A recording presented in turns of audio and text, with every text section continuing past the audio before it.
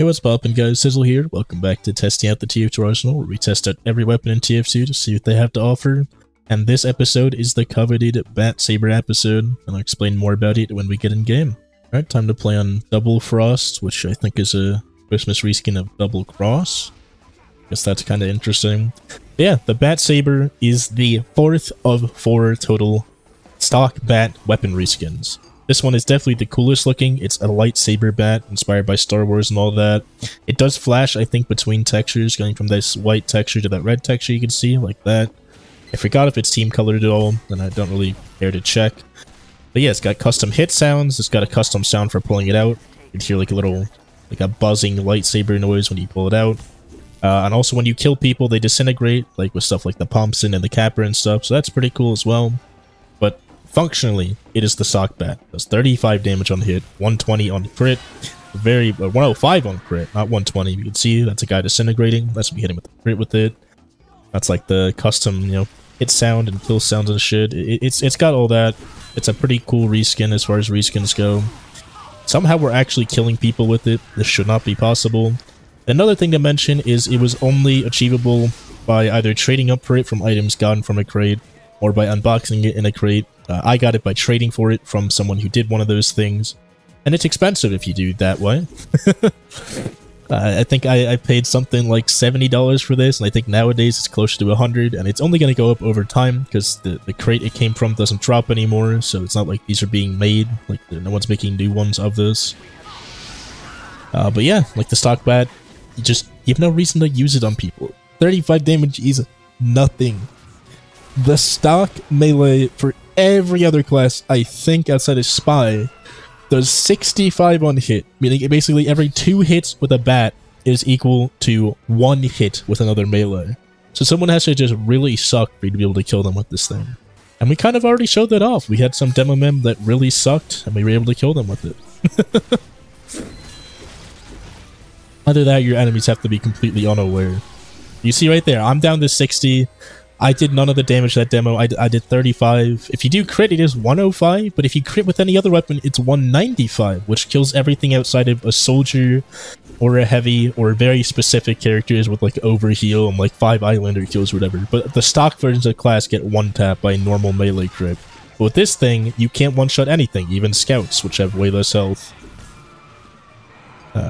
Yeah, that's really genuinely all there is to say about this thing. Wow, back-to-back crits is kind of ridiculous. Even against snipers, you just at a downside. I can't believe I'm on an actual kill streak with the batsaber, by the way. This just does not happen. But yeah, so basically this is like a $100 reskin of the bat that looks like a lightsaber, and it's functionally identical. It also has some visual bugs with certain things in some maps where you can clip through stuff, mainly on custom maps, like if anyone ever plays Jailbreak. A lot of time it'll clip through jail cells and display on the other side of them sometimes, only on your end. I mean, everyone else's end, you're just holding a normal ass bat with like a lightsaber texture and all that. But yeah, that's genuinely all there's to say about this thing. If you want to see more use of just a bat, go watch the bat video, linked in the description. We are actually playing a CTF based mode, which means we can get guaranteed crits. We got a 5 kill streak with a batsaber. That's insane. No medic, no nothing, just a fuckload of random crits carrying me and getting me 5 kills. Absolutely beautiful. That is what you like to see. I'm actually shocked that I did any of that. But that's all there is to say about it. That's all there is to show off. It's just a very, very weak melee weapon that is a reskin of the stock melee weapon for Scout. I can't think of a reason to use this over something like the Rap Assassin or even like the Sandman. I think honestly the Sandman could be better in terms of utility. Like looking through all the different stuff. This is a reskin of the bat, this is a reskin of the bat, this is a reskin of the bat, this is a reskin of the, this isn't the bat. The Sandman's kind of shit. The Boston Basher and 3 Room Blade are at least decent. There's another reskin of the bat, another reskin of the bat. Like, they're all bats. They're all just the reskin of the bat. They're all functionally identical, except for like the Rap Assassin. Like genuinely, the only weapons I would ever use in Scout's melee slot are the Rap Assassin and the Atomizer. That's the one that gives you a triple jump, I think. That one gives you mobility, which is a nice utility for melee. I use the Rap Assassin because it gives me a nice damaging projectile here that I can just spam at people when I'm really far away. Which is more utility than you'll get out of a normal bat, which just does no damage and doesn't do anything for you. The fact that We're just getting random crits, and the fact that that even hit the pyro. What is going on?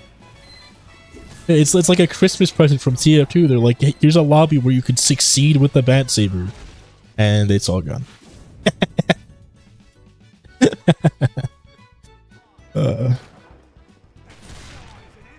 yeah, that's really all there's to say about this thing.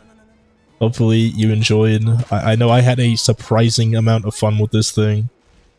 And I'll see you in the next one. Have a great rest of your day.